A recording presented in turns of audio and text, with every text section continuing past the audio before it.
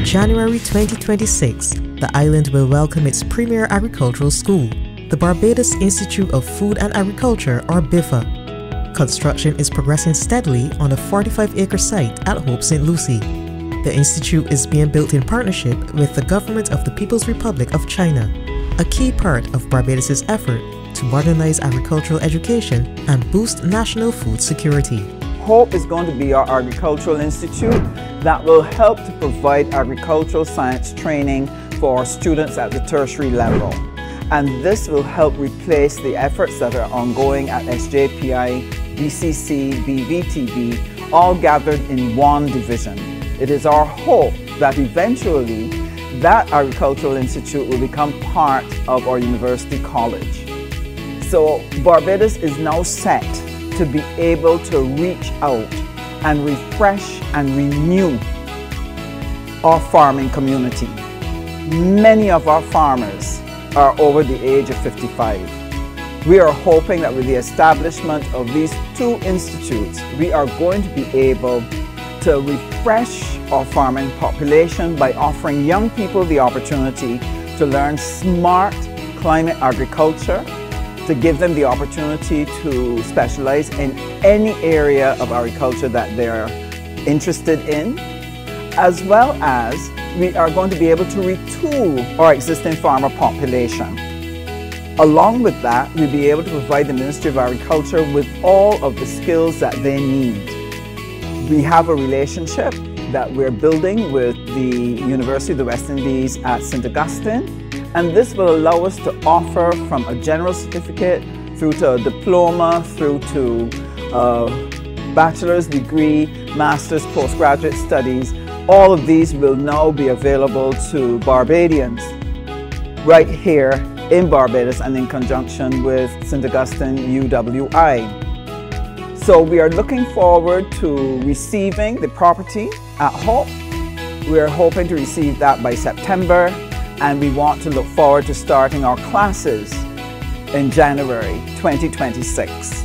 This has been a gift to the people of Barbados by the Chinese, and we want to sincerely thank them for making this tremendous investment that will help to take agriculture, agricultural education, and food security further along its path.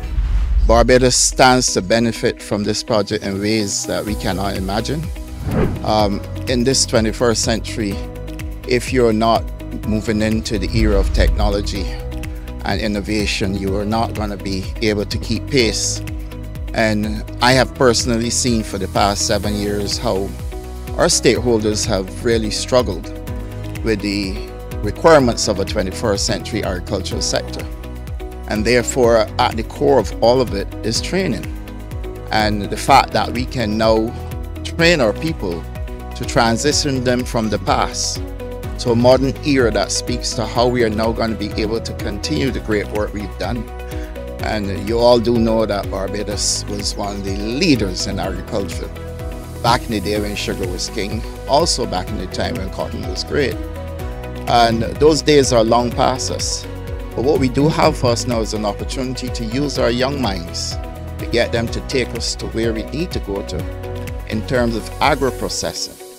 And that is the reason why the training that will take place here will give us that opportunity to train up our people and then over at Jukes to get people who are involved in agriculture to see it as a business and to be able to treat it as such, having every confidence that what they're doing will reap them return on investment.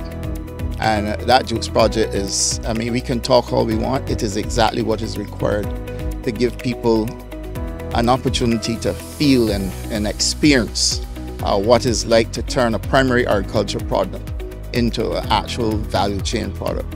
And these to me are the critical things that a government needs to do. And I'm pleased to be part of this administration working with Minister Husbands to make sure that this becomes a reality for Barbados.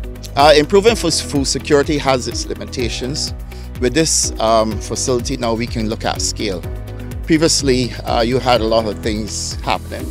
And it's a fairly complex and highly dynamic environment. And one minute you have too much of a crop, so you got spoilage, and another minute you don't have enough, so you got shortages. Those matters will be solved right here now once we have a facility like this, because you're not just looking at primary product, you're looking at how you can move that product through to storage, improving shelf life, teaching people how to be able to process. You know, it's the answer to all the challenges that we've been having. The Barbados Institute of Food and Agriculture isn't standing alone. Also set to come on stream is the new Agri-Industrial Park, a partnership between the University of the West Indies and the Government of the People's Republic of China. At Duke's Plantation in St. Thomas, a state-of-the-art agro-processing facility is taking shape, featuring a living laboratory for applied research. At Duke's, we have some 28.5 acres and about 13 buildings, and this will be given over to the University of the West Indies, where they will find the opportunity to be able to do the type of agricultural research that we can innovate, develop new products, that we can provide skills training in various areas that are important for agricultural production, where we can do agro-processing, and all of this is going to help support us in being able to develop export-led growth in agriculture, as well as in agro-food processing. So there's going to be a continuous relationship between the Ministry of Training and Tertiary Education and UE in that effort at Duke's. Progress may have slowed briefly in the early stages, but the project is now advancing steadily. What we've had over the time that it has been under construction, we've been able to set up a number of the buildings. At the moment, the government is now installing the electricals and a couple of other utility services for the property. And then the Chinese are going to finish the building in providing us with a number of additional elements to help make that project work really, really well. So we're very pleased that we are continuing that process to bring us to completion. The goal isn't just to train, it's to transform. With facilities like BIFFA and the Duke's Agri-Industrial Park, Barbados is laying the foundation for a new generation of agri-entrepreneurs who can take their produce from the ground to global markets. But the vision goes even further, one that reaches into our tourism sector, our homes, and even our health. We're certainly going to be a leader because there's only one facility in the region similar to this, and I don't think that is at the same scale as this one. And equally, we're going to have an opportunity now for people to be able to look at what they can export. So if I wanted to create an Indar Weir brand to export, here's the opportunity now at Duke's for me to be able to do that. So that we now start to realize that we can now have a society of entrepreneurs in agriculture due to the training that Minister Husbands made available to us, but equally because they can now see the real business and because they have had the opportunity to experience the training and the use of the technology, the agro-processing, seeing what it really means to go to the value chain. That is where we're going to have a different society. And that is where the enfranchisement, economic enfranchisement that we've been speaking about clearly kicks in with our people. One of the things we want to tackle is to be able to help the hotel industry to start to use the produce that we produce. But they can't do it right now because we've not been able to get our farmers to be able to operate in a way that gives them sustainable sizes, quality, and so on. So through the training of our farmers and then the new farmers coming up is going to empower Minister Weir to be able to work now with the Ministry of Tourism and the hotel industry and the restaurants to be able to use some of this produce which we are going to be looking at. And because of how we're doing it, they're going to be able to do the bulk production by using smart techniques. You're not using as much of the open field. You're going to be able to produce a lot more on smaller spaces, so it means the volume is going to be possible. But what is of even greater interest for me is that the average householder can come and take a short course. Someone who wants to grow something in their backyard can come and get a short course. And through that means, we are going to be able to empower every household, if they so desire, to be able to produce some of their own food. Now think about what this is going to mean in terms of the cost of living. which as a government we've been very committed to see how we can help Barbadians to reduce their food costs.